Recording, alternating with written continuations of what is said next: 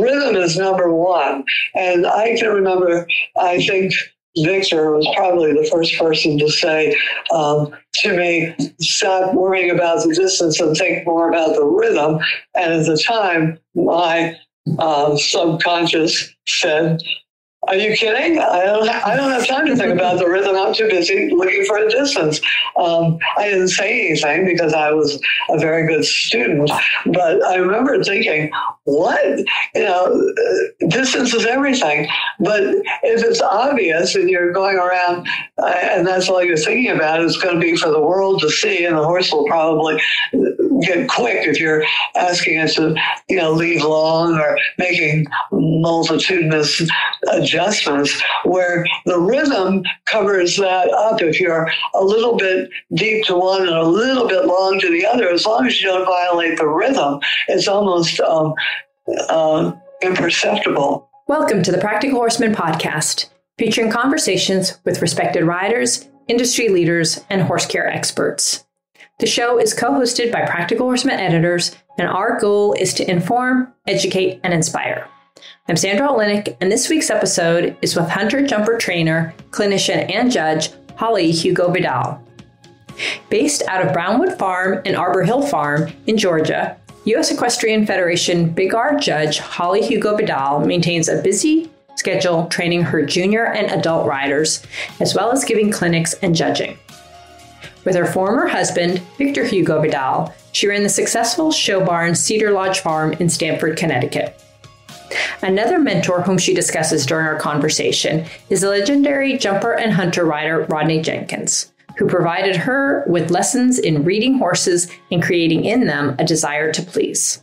She's also the author of the book, Build Confidence Over Fences. During our conversation, Holly talks about why details such as cleanliness and being on time for a class are important and how they affect your performance, what she likes to see while judging hunter and equitation rounds, and why riders worry too much about seeing distances. She also gives a great exercise to help people who do become anxious about seeing a distance. It's one of my favorite. But before we get into the conversation, I'd like to share a word from this episode's sponsor, Bimeda. Bimeda might just be the largest animal health company you have never heard of till now. Bimeda Animal Health's equine products have been trusted by veterinarians and horse owners since the 1960s, where the company's Irish roots began. Bimeda is one of the largest producers of dewormers for horses, like Equimax, Bimectin, Duramectin, and Exodus. World-renowned equine athletes rely on polyglycan, a patented formula designed to replace lost or damaged synovial fluid, and Confidence EQ 1% pheromone gel that reduces and prevents equine stress, to name a few of their branded products. Bimeda encourages you to consult with your veterinarian before using any equine products for your horse. Also, please visit bimedaus.com to learn more about their full product offerings and where you can buy them. Now, let's jump right into the conversation where Holly starts by talking about how she became interested in horses. What initially got me interested was going to watch one of my little friends have a lesson.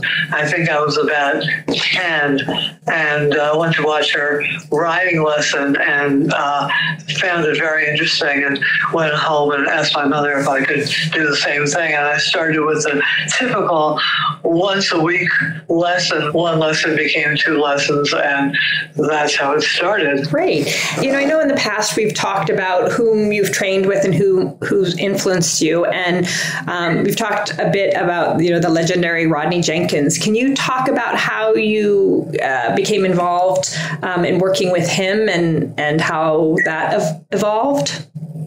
Well, initially, we were going to go to, Victor and I were taking customers' horses to Florida for the circuit. And I'd always admired Rodney and had met him. And I asked him if I could, he was going to be stabled in Aiken, South Carolina for some period of time prior to going down to Florida. And I asked him if I could bring the horses down and stable with him. And when I asked him, he said, well, I don't give riding lessons, but I will work with you and teach you how to ride each horse. So I thought, well, that sounds like a good arrangement and very much what I was looking for. So I went down to Aiken with about maybe 8 or 10 horses, and he helped me with them. And one thing led to another, and he ended up showing horses for us. And then I ended up working for him. I rode the horses on the I was his flat rider for quite a while. Neat. And what would you say, actually backing up a little bit, you were married to Victor Hugo-Vidal. Can you talk about, how you met him and I guess what you learned from him? Well, I'd known him pretty much ever since I can remember. I used to board a horse at the Sleepy Hollow Country Club in Scarborough, New York, and I think that's where I first saw him. And so I kind of knew him ever since I was a child. And one day he came over to the barn. I was working for the summer for Arthur Hawkins, riding his sales horses. And Victor came over and offered me a job as his assistant. And Arthur was about to move to California, so it all fell in place. So I went to Cedar Lodge about 1970 and became Victor's assistant, so to speak. And then we got married about a year later. Great. And, Victor, was a genius in so many ways, in terms of, what you learned from him. Does anything in particular come to mind? I think a couple of things Victor was particularly good at was helping riders that didn't have natural ability. He was very good at creating a very successful rider who was not the most athletic, most talented. He gave them the tools that enabled them to win. And he was great at that. And also preparing horses for riders. I learned that most of the time I was with Victor, gave lessons and rode the customers' horses. And I learned how to ride each one to make them better for the individual rider, which is a skill in itself. And one more question about Rodney. Is there anything in particular or lessons that you learned from him in terms of training horses that have sort of stuck with you? Are we talking about Rodney or Victor? Rodney. Rodney, yeah. Victor was more of a position expert and more equitation. Rodney Rodney had an amazing ability to get inside a horse's mind and know what they were thinking and feeling. And horses tried for him. I've never seen that. I mean, there are great riders like John French and Ken Farrington, and I could go on and on, where horses go well for them, obviously. But there was something about Rodney that you almost thought the horse was saying, what does this man want me to do? I mean, it was just amazing what horses did for him. And the horse always came first, no matter what.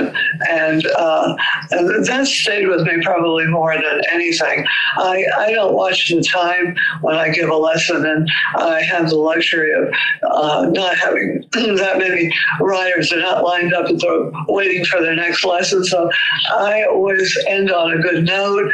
If I give a lesson that's 20 minutes long, and the horse has just been fantastic, I'll stop at that. Or if they have a problem, I'll go longer than the time allotted. But I never really look at the time when I'm teaching. And I think that's a reflection of variety. You'd leave a horse show early, a little local show if we'd taken some green horses, and they were all going really, really well. You'd just leave in the middle of the day, where Victor was more stay to the end and try to be champion. So completely different approach. Yeah, very interesting. I wanted to move into judging because you're obviously a well-known judge. How did that happen? Like when did you start judging, and why did you decide you wanted to be a judge? Well, when I married Victor, he was judging all the time, and I would go with him to shows. I never judged. I'd go along, and I started needlepointing to fill in the time, and it was fun watching good riders, but I didn't feel like I was really accomplishing that much. So I started judging because of Victor's schedule. Mm-hmm. Okay. And what do you like about judging? I think the best part about judging for me is getting out and seeing riders and horses in different areas. And it also carries over into my teaching, because I remember when I first started to judge, I would look at teaching completely differently. I look at it from a judge's point of view. So I was able to help people more when I started judging. Interesting. Is there anything you don't like about judging? I don't like waiting with an empty ring for a long time. It can really drag a day out. I think judging is very tiring, even though you're just sitting in a chair. Some shows go on for 10 and 12 hours, and you have to keep your concentration up. And that's something I have to work at, not allow my mind to drift. I've got to really focus on paying a tremendous amount of attention and keeping good notes. The bookkeeping is equally important. So I think judging is very difficult. And so anytime I hear anybody criticize a judge, I always stand up for judges, because people have no idea how hard it is and how long the day can be. Right. Good point. Good point. In the hunter ring, or, as a judge, what do you look for in a successful hunter round? Smoothness would probably be the first thing. Keeping an even pace, the horse jumping in beautiful form, making it look effortless. Mm-hmm. A horse that I would want to ride if I was showing, just the ease of it, where if you, it should just look very smooth and simple, and like watching a ballet dance or something. Great. And in terms of the rider, what do you want to see a hunter rider doing?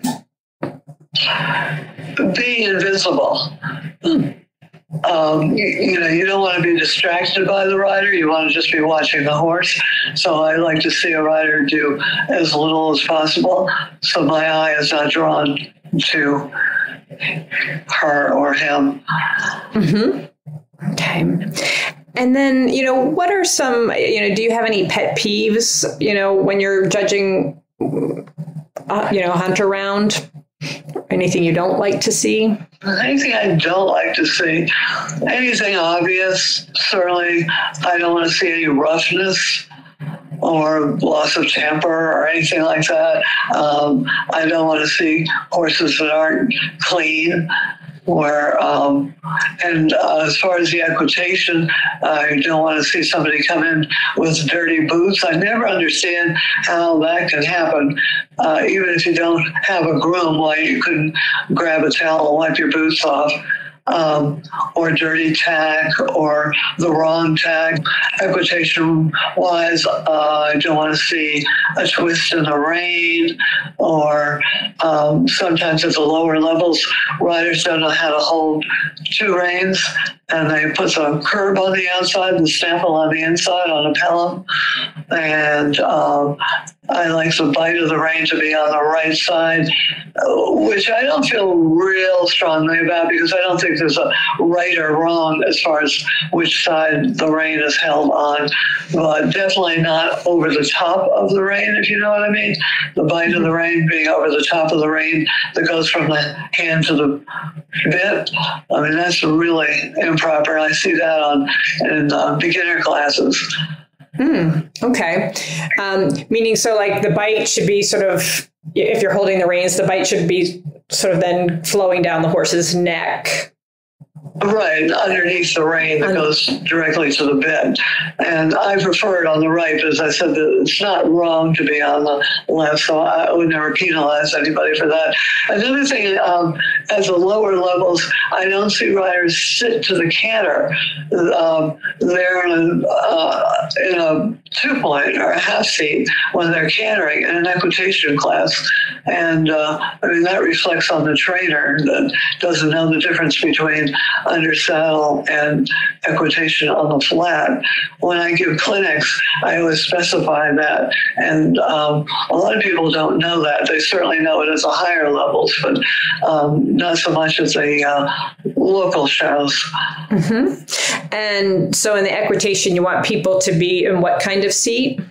A full seat, 3-point, sitting as a canter, just like sitting trot. Sitting trot really is hard for a lot of medium riders, average riders. They don't have a developed seat. Anything else about judging? You know, you judge so much and you have so much wisdom. There's any other pet peeves while you're judging equitation? We kind of talked about in the hunter ring, but... Yeah, I think just cleanliness and turnout is so important in the equitation ring. And riders don't have to necessarily have the most expensive clothes, but they could be fitted properly and clean. Something I don't care for at all is really short jackets. I know that's a fad, but I think that's, my eye has not gotten accustomed to that at all, where the jacket is really short, like above the seat. And regardless of a rider's build, I think that's a very unflattering look. So that's something that I really dislike. But again, if that was the best rider in the class, I'd have to go with that. Mm-hmm. Mm-hmm. And, you know, since you mentioned cleanliness, like, why do you feel that's important? I think I'm a detail-oriented person, and anybody you talk to, like McLean Ward, is that way. And I think if you prepare everything to your best ability, the horse is clean, the turnout is super good, your boots are polished, you cover every detail, that it's going to reflect in everything else you do.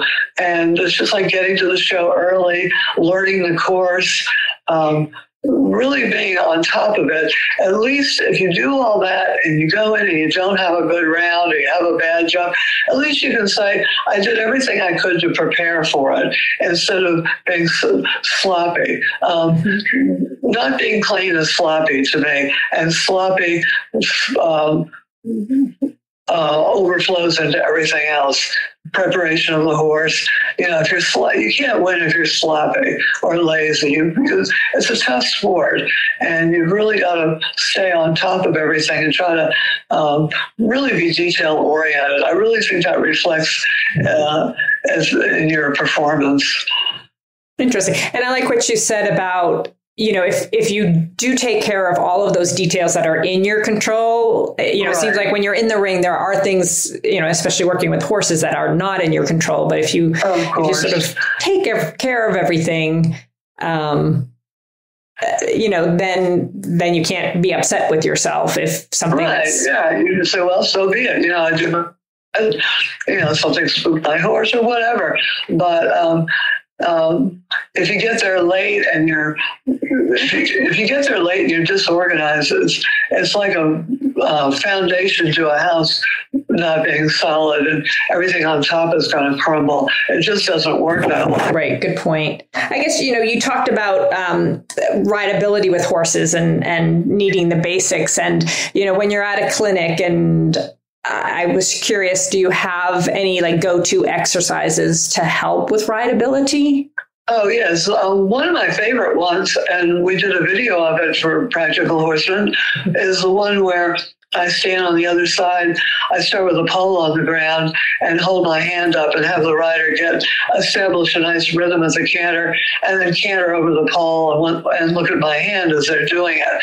I actually have them look over at my hand prior to the pole, about 3 strides away, and watch my hand over and after the pole, and just concentrate on the rhythm and not the pole. And then I shift over to a little jump and do the same thing. And if they keep their eye on my hand and concentrate on the rhythm, they get to the little jump almost the same distance every time. Or if there's any variation, it's just a matter of inches, and it really impresses them. I have a lady that I've been doing that with at my barn who wanted to override and got the horse very strong as a result of it. And when she looks at my hand, she doesn't do that because she can't see the little jump and stays on this lovely rhythm. And it always works. If it doesn't work, it's because the rider isn't following the exercise. But that is probably my favorite exercise that I use in a lot of clinics, and then shift it over to having them look at a point beyond the jump, because obviously I can't be in the ring with them. The lady I've just started working with asked me if I could, kiddingly, she said, "Can you go to the horse show and stand at the end of every line?" Obviously, or have a cutout picture of me at the end of every line of jumps. Well, obviously we can't do that. So I'm going to have her next step will be to focus on a point. And that's something that Victor was adamant about. In the indoor ring at Cedar Lodge, there were eyes painted on the wall. And that was one of his questions, was where were your eyes if a rider had a bad jump, because he was so insistent on them raising their eye off the jump once they were approaching and looking at the eyes that were painted up at the end of the ring. That works for many people, not everybody, but that's a helpful tool. Yeah. And, when would you say, so, you want the people the riders to pick up a good rhythm and establish a good rhythm. And then, as they're where in the approach, or would the person take their eyes off the jump and then look at you, or, well, I have them establish a rhythm depending on the rider and how much space they need, probably 20 strides away from the pole or the little jump. And then I have them look at it and line themselves up with it. So I would say 3 strides away, I'll hold up my hand, and sometimes I'll move around. I'll start doing it directly in front of them and then give them enough space to pass me. And then I'll start moving to the side. And sometimes I'll have them turn, if I'm on the side, they'll have to literally turn their head and look right at me, because sometimes people will cheat and they'll kind of peek at the jump and then look back at my hand. And I also will hold up fingers and have them tell me how many fingers I'm holding up, just so they're concentrating on that more than the jump, and that's helpful. It's just a means to an end. Right. Why does this work? What is the purpose of having them look at your hand as opposed to the jump? Because they not being able to see a distance, they don't adjust, they don't fiddle. So it works with horses too. They're quick. Not that a horse can look at my hand, but just working on a circle over a jump. I like to lunge horses over jumps too for the same reason. But when they look over at my hand, they can't see the jump. Therefore, they can't look for a long distance and move up. They have to stay the same because they have no idea where they are in relationship to the jump. And it's low enough that just a cross rail or a 2-foot vertical. I've done it with higher jumps too with better riders, but all they can do is look at my hand and feel the rhythm. Right. Okay. So this is more about just getting, I think when we talked about it, when we were preparing for the video shoot, you talked about how, even as a judge, you'll see people change their minds several times on what distance they're seeing. And hence then they change the horse's rhythm. And I think you said that's the worst thing you can do. Right. Sometimes people will don't have a very good depth perception, and they'll get 3 strides away from the jump or 2 strides and try to make 2 strides into 1, which is impossible. And I'll spend a lot of time showing people where the horse should leave the ground, how the arc should be over the center of the jump and land on the other side at an equal distance away from the jump. And it's one thing to come out of a turn. You can make 6 strides into 7 or 6 into 5. If you do it early enough, you can move up a little bit or close your hand and add a stride. But it's impossible to do it right on top of the jump, and that never works. You'll either be terribly long and launch a horse doing that, or cause them to stop, or have a rail, depending on what division you're in. It's too late. And at that point, when you're right on, I tell people to have 2 plans. Plan A is when you see the distance and you know what to do. You see it a little long, you're far enough back where you can just move up and get the long one and go with the horse, or you see it a little deep and you sit up and softly close your hand and ask them to shorten and balance, and it works out. Or you see a great distance and you just enjoy it. That's plan A. But plan B is when you don't see anything. You're totally confused and you're 3 strides away from the jump. You don't know whether you're 3 or 4 or 2. Then I tell them plan B is to sit very still and keep the horse in balance. And the worst thing that's going to happen is they'll just get there a little quietly and pat the ground.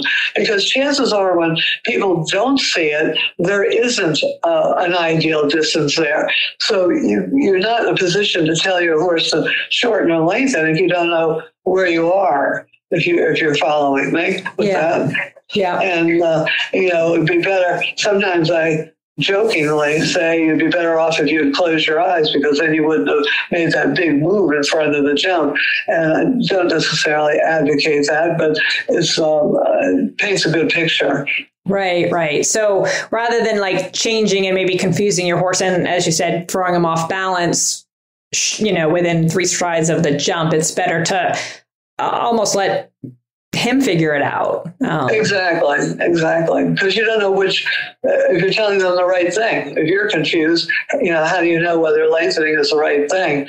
And if you lunge a horse over a jump, you'll see the horse make an adjustment, and if it's getting there wrong, they'll just shorten up. It's interesting, some horses do it better than others, but you've got to be smooth and keep the horse in balance and comfortable. When I was bringing green horses along, I might get to one a little deep or one a little long, but my horses really trusted me because I never lied to them. I never started steadying and then all of a sudden changed my mind and asked them to go forward and leave long, or the other way around. I would look up at the jump and I might say to myself, this is a little deep, but I'd make it work. I think a good rider makes every distance work instead of just panicking. Mm-hmm, mm-hmm. Right. And even if, you're an amateur or, not 100% confident in your ability to see a distance, still staying the same and not interfering with your horse's balance is the better approach than trying to, quote unquote, fix it. Absolutely. Yeah.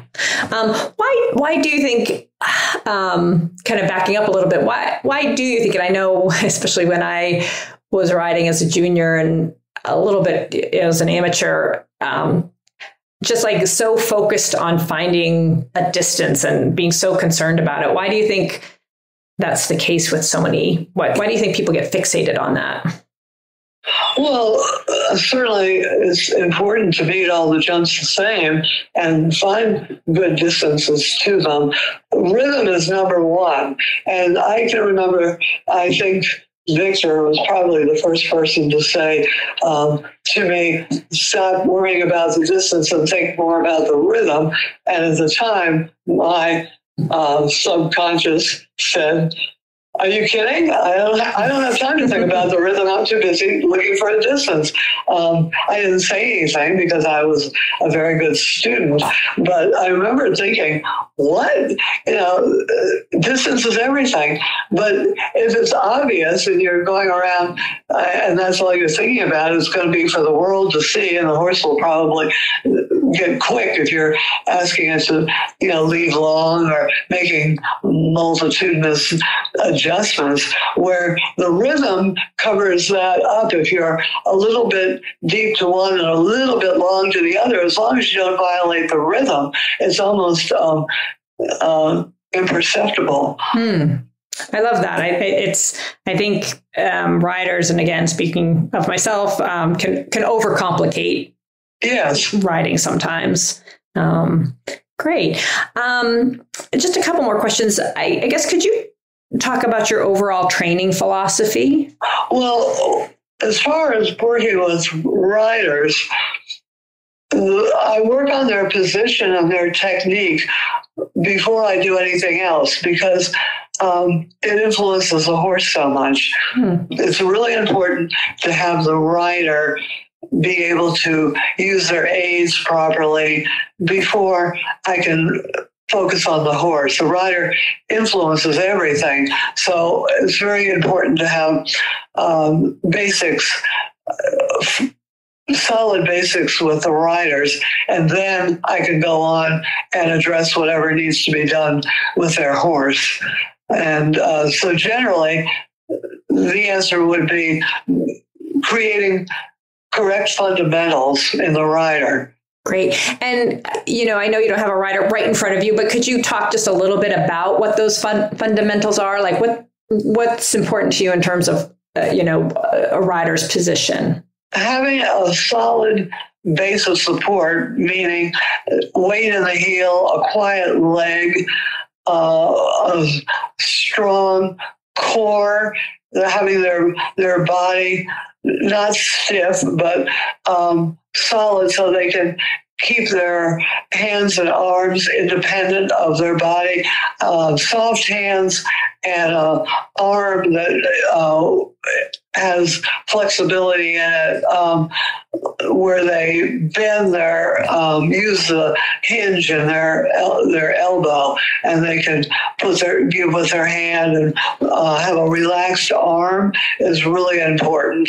And their balance, where they hold their upper body, they've got to be able to sit in the middle of the horse. And if they're sitting, that's in the center. And if they get up and I call it lightening their seat, which is like a 2-point, not quite a 2-point, it's like a half seat. It's like a full seat is 3-point, what I call it, and then the next one would be half seat, and then higher up out of the saddle would be more of a 2-point, where you have no contact with your seat. But I have my riders ride with a very light seat, but not leaning forward, having their hip angle open, but being out of the saddle, and then an independent hand and an arm. And it's so important to be in the middle of the horse, because you have to be there in order to lengthen and shorten. And then with training, longitudinal work, straight lines, lengthening, shortening, and then lateral work where they're bending and doing shoulder in, leg heels, things, just basic, very, very basic dressage movements, stopping, backing up. If you can get your horse doing all that, then it becomes very adjustable to the jumps. Great. And overall, I like to ask this question. What do you think makes a good horseman? What makes a good horseman is somebody who cares about the well-being of the horse in all aspects. People, a horseman to me is somebody who knows about feeding, the way the blacksmiths choose their horse, whether knowing what to look for when the horse gets shod, checking the angles, being involved with every single aspect, the turnout, the care after a horse is ridden, whether to put ice boots on or liniment or pack their feet or any of those things. It's just all the tremendous amount of care goes into a horse that's in work. Great. Well, this has been a fascinating conversation. I always love chatting with you, Holly. So thank you so much for sitting down and talking with us. You're very welcome. Glad to do it anytime, Sandy. It's fun. Okay. Thanks for listening to this week's episode with Holly Hugo-Vidal. And a big thank you to the episode sponsor, Bimeda. Learn more at bimedaus.com. You can subscribe to the Practical Horseman podcast on Apple Podcasts, SoundCloud, Stitcher, or wherever you get your podcasts. While there, please rate and review the show. I'm Sandra Olenek, and you've been listening to the Practical Horseman podcast.